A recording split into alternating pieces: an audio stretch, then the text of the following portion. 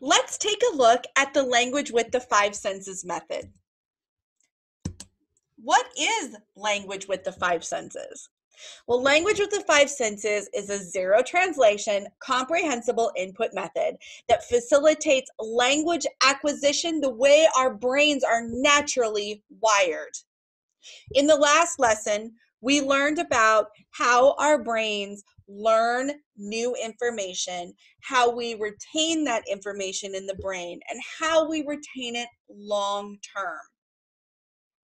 We learned that all skills, all new skills, and all learning is a sensory experience.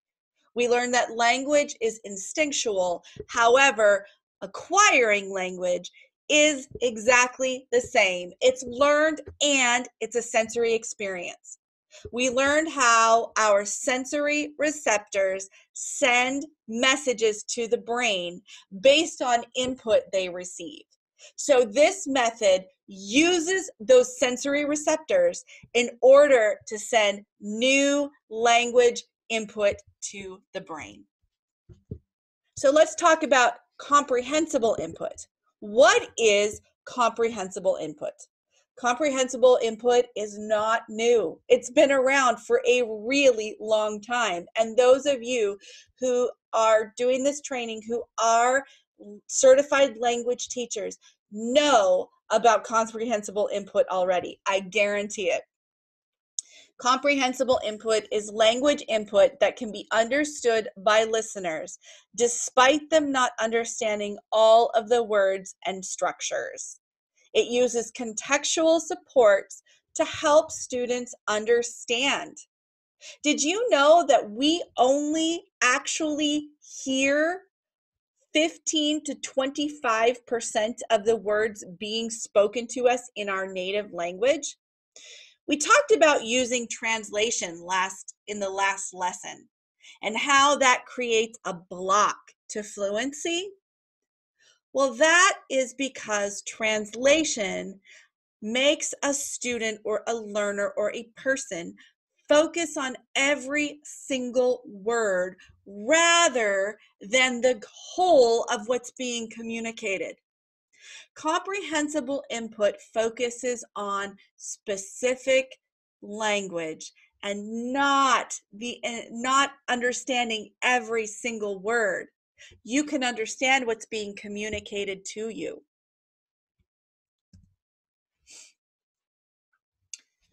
Language with the five senses focuses on fluency and human connection. It's been proven over and over and over again that translation is counterproductive to fluency. Now, I have a little bit of a controversial viewpoint here because there are many, many comprehensible input methods out there, or comprehensible input experts that swear by translation. In fact, I got into a heated discussion with one a couple of years ago because he said it's more important for students to understand right away rather than having to let their brains work for it. And I countered with, studies show that's just not true. Your brain has to work for it.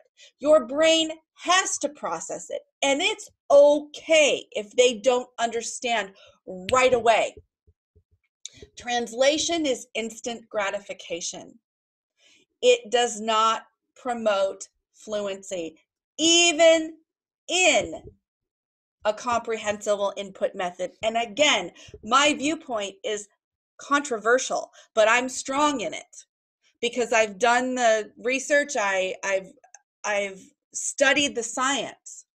Your brain will default to what is known. Your brain will default to what is easier. And in fact, when you're presented with two different languages and you're told a word and then the word is put into your native language, your brain will ignore the new word and default to the one that you know. Your brain will not hear words coming in if it can read a familiar word.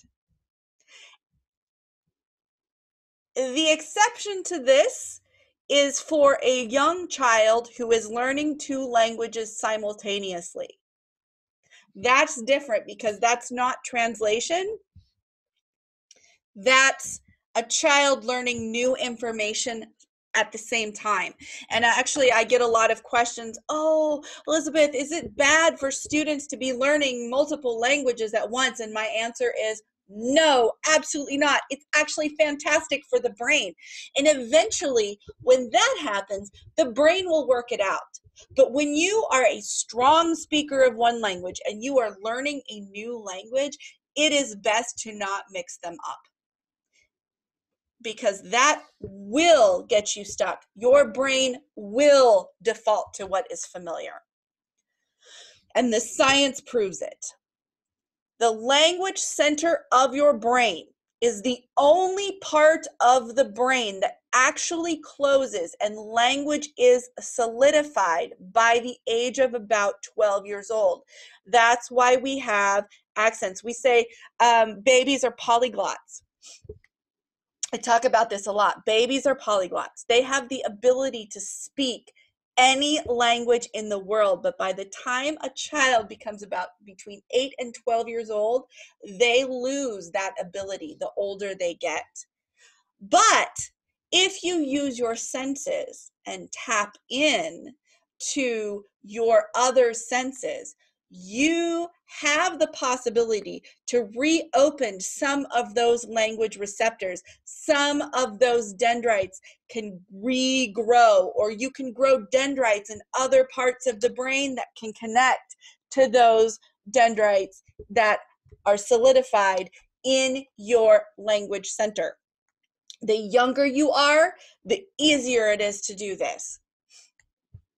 This method focuses on whole language, communication, global understanding, not accuracy. We are a strong CI method, and we use a lot of comprehensible input without translation. Translation can actually break those language connections, making a student rely on their L1, their first language. This method helps students actually think in the target language, and it makes it easier to produce spontaneous language later. And I say later because we focus on receptive language in the first 2 years. It is really, really important.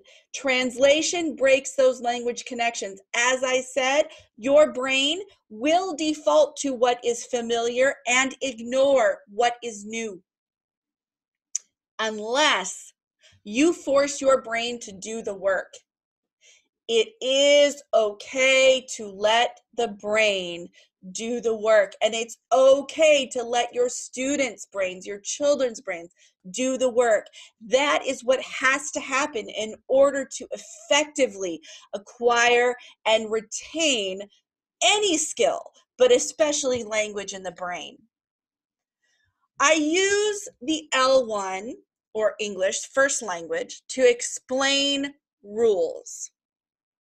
So I don't teach a lot of grammar in the first 2 years, but as we progress and we get more and more into those the upper levels of study where students are learning to read, learning to write, learning to speak, we do need to focus on grammar a little bit more heavily.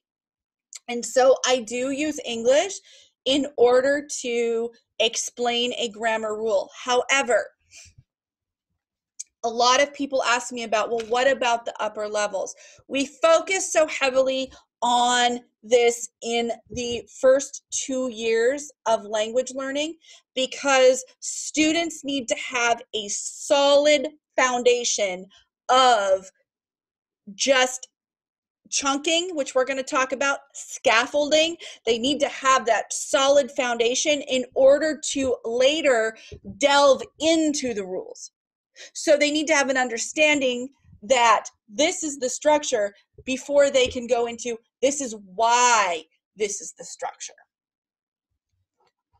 And in the early years, a lot of times a student, I might ask a question and a student might respond to me in English.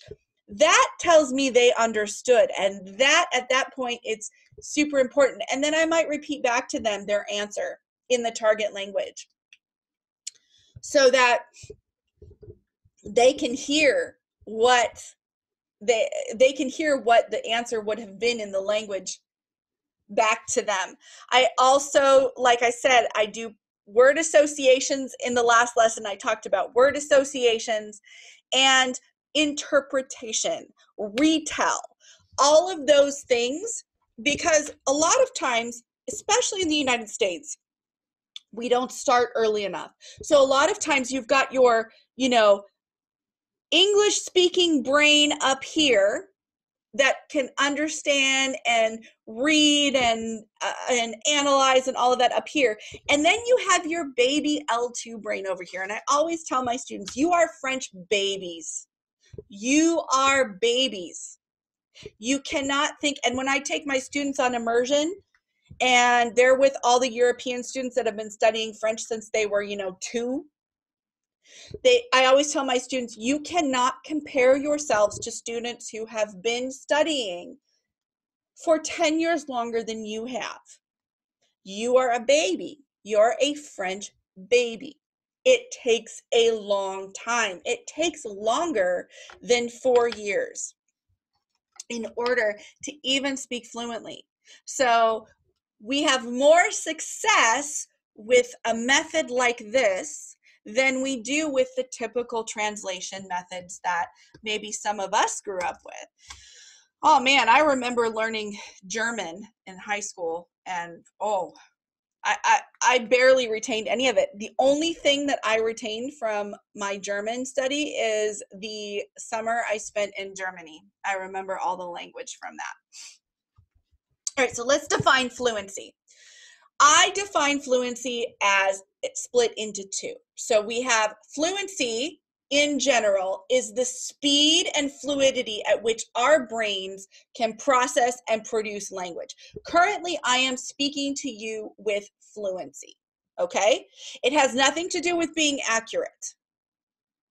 It has nothing to do with being accurate. Think about how many native English-speaking Americans there are that are not accurate or that do not speak with correct grammar, okay? So this is fluency. It's speaking with cadence and fluidly and a certain pace, okay? And then I further divide fluency into 2 categories. We have receptive fluency, how much we can understand and how quickly our brain can process receptive language. Now, receptive language is this: listening and reading. So our 2 receptive sensory receptors are your eyes and your ears, okay? What you can read and what you can hear, and what you can understand and what you can listen to. Expressive fluency is how rapidly our brain can process and produce a language spontaneously or in response to receptive language. So, for example, in the early years, I will talk about chunking and scaffolding later in the training, but in the early years, I give students the tools, the exact language that I want them to practice when we are working on our whatever we're working on, whatever concept we're working on. I give them the exact tools I want them to use. And we solidify those in the brain and we give them to them for recall. I want them to know, for example, how to go in and order their baguette like that in the boulangerie. And so we do a lot of jazz chants and rhythms and things like that so that they have recall, so that they can effectively use the language when they are in a situation where they need it. Expressive fluency doesn't come till much later. Expressive fluency is formulating words in the brain in response to something that you have been some kind of outside stimuli. So, for example, a conversation, being asked a question, Being able to write an essay, that's all expressive. Now, Stephen Krashen, who is incredible, he has a YouTube video cast. I don't know if you can call it a podcast, because I think a podcast is when you're just on, you don't have a video. So he has a YouTube channel. And the other day, he was saying that students should not be actually reading, for 2 semesters, for at least 2 semesters. That's the whole first year. So I teach students words way later. I don't show students words until way later, and it depends on their age too. Okay, so we'll talk about that and actually showing them the words, but there is a process, and we're going to talk about the process, and there is a process before you show students words. And we also, when we talk about vocabulary, we'll talk about having students learn vocabulary in a context rather than by itself. So the process that we use with language with the 5 senses mimics how we learn our first language. It is the exact same process in the brain as we learn our first language. So how did you learn your first language? How did you learn your first language? Well, I learned mine by listening, which is how we all learn our first language. So our first communication is crying. And you know how, if you're a mother, you know the differences in your baby's cries, right? You know a baby's hungry cry, you know a baby's I'm mad cry, I don't want to be here, I needed my diaper change cry, I'm tired and fighting sleep cry. There are other ways of communicating besides just speaking. And so we have an early instinctual way of communicating our needs to those who are caring for us. But human connection is rooted in language, because human connection is rooted in the fact that we need to be able to communicate our needs to those who are caring for us when we are babies, so we can survive. And that's what makes language an essential part of the human experience, this need to communicate. But humans aren't the only ones who communicate. Animals communicate with each other as well. We spend at least 2 to 3 years just listening. You don't come out of, and you're born and you say, hi mom, hi dad, I'm here I am. You listen. You imitate sounds. You repeat words. You babble. We need, at least when we're young, up to 12 years old, 300 hours of just listening to create a foundation of receptive language in the brain. Once you're up above 12 years old, it jumps to 15 hours of just listening. Now think about it.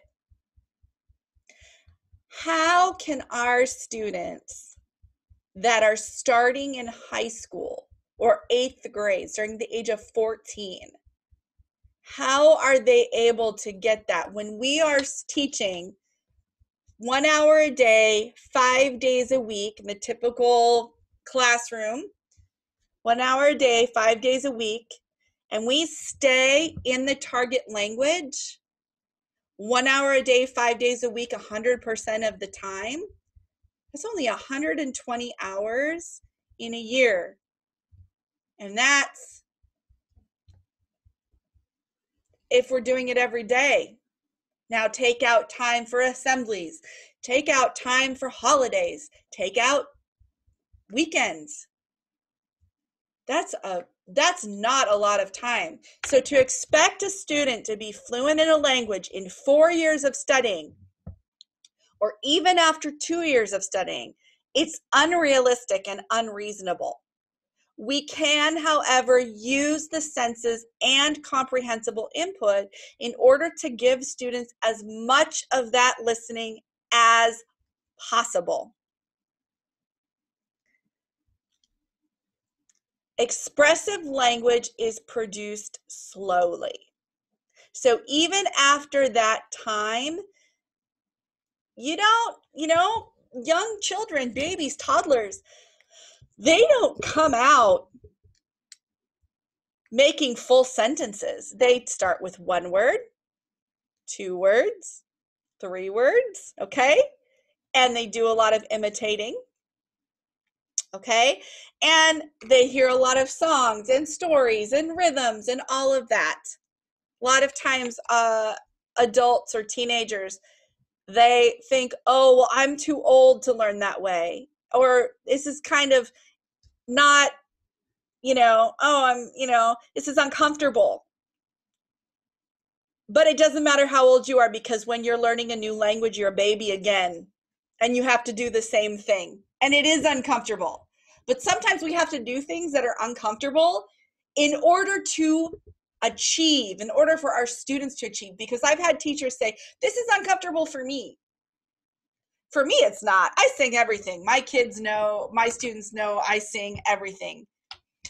We spend approximately 55% of our lives listening. And we only actually hear 17 to 25% of the words being spoken, and that's in our native language. So this is the process in the language with the 5 senses method, and we always follow this process. So the first step, I listen. I listen. Students simply listen to language. They're not asked to do anything else but listen. And there's no English. No English subtitles, no English written words, no English, because you want them to listen to language. They will default to whatever's familiar and they will stop listening. That's the way the brain works. They're not asked to produce, only listen. So you can do this, and we're going to talk about specific techniques throughout the rest of the training. But this can be done through reading short stories, bits of text that use vocabulary, songs. It can be used through, putting vocabulary to rhythm, all sorts, just listening. Then I move my body. Students are still listening, but now they are asked to sing the specific vocabulary or grammar, put it together with body movements, gestures, sing the words with moving the body, help create connections in the brain. So singing, chanting, body movement, it does 2 things. When it's put to rhythm or music, it goes directly into the long-term memory, and it's solidified because it's making kinesthetic connections. So if I'm singing, I sing everything, but I might do something called a clap snap. Let's do the days of the week. Lundi, mardi, mercredi, jeudi, vendredi, samedi et dimanche. Lundi, mardi, mercredi, jeudi, samedi et dimanche. Okay? And that helps create that kinesthetic piece, that touch. It also creates better pronunciation because we hear language that is rhythmic in a different way than we hear spoken language. And this is true in our native language as well. I draw. So the next step is we draw pictures of the vocabulary. We draw pictures of the sentences. We draw pictures to associate words with images instead of words with words. So when I'm drawing with my student, I draw along with the students. I describe what I'm drawing. I'm loading the student with receptive language. They're drawing, creating that kinesthetic piece as well. Next, we play with the language. We play through very carefully crafted language games where they're practicing the language, solidifying the information that goes directly into the long-term memory. Then I create. Students apply the language in project-based assessments that ask them to apply the skills. I don't ever test my students, and the language with the 5 senses method is a 100% performance-based assessment method. We don't ever test in language with the 5 senses method. Now, I realize that this might be hard for some who are in schools or school districts that require tests, but I encourage you to eliminate tests as much as possible, because when we give the students a real application of the language, they are going to retain it more, I guarantee you, than if they are tested, because they're actually using the skills. And then lastly, I cook. Students cook and learn about food from the cultures that speak the language. And through all this, we're also adding other cultural aspects, other global citizenship aspects. And there is a huge part of language with the 5 senses is that global citizenship education piece. Now, as you can see, nowhere in here did I put I read or I write. Reading and writing comes with the I draw.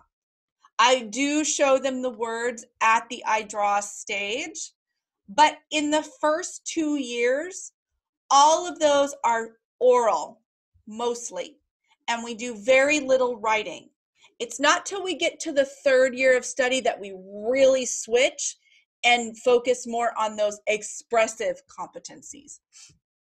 However, I will say that there is a huge piece of this method that is focused on literacy, and I will talk about specifically literacy and reading in a future lesson. And there you have it. That's an overview of the language with the 5 senses method. The next lesson we'll be talking about teaching vocabulary and teaching grammar as vocabulary.